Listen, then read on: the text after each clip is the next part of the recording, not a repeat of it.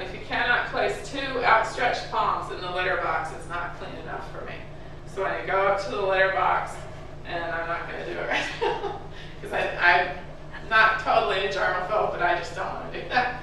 But if you can't place 2 outstretched palms without hitting a clump in there, if you can't put them in there and not touch a clump or a piece of food, that's not clean enough for a fair number of cats. I would say most cats. Do I see lots and lots and lots of cats who can deal with that? Absolutely.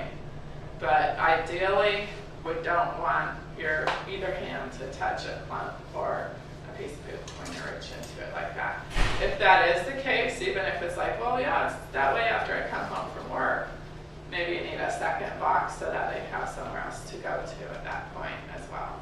So that's the general rule, because, and I say this, I finally came up with, okay, this is what it looks like, is you should be able to put both hands in there outstretched, because it tells me nothing. I would do a lot of phone calls when I worked exclusively in behavior, and it tells me nothing when you say, I ask you, well, do you clean it, do you scoop it, and you want to give the right answer anyway, so you're like, every day.